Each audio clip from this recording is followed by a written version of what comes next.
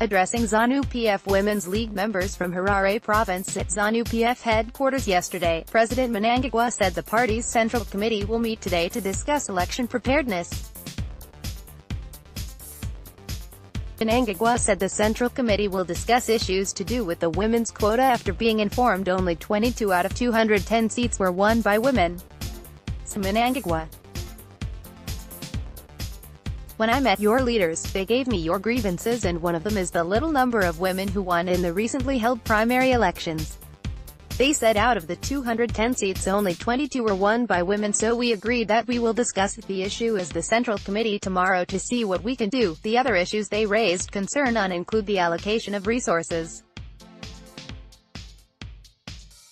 They said the resources that are there are mainly used by the main wing without specific allocations for the women's and youth leagues. "It is one of the issues that we will also discuss tomorrow to ensure each wing is allocated its resources." The issue they raised was also on the transport for women to use during this campaign period. "We will make announcements on that tomorrow."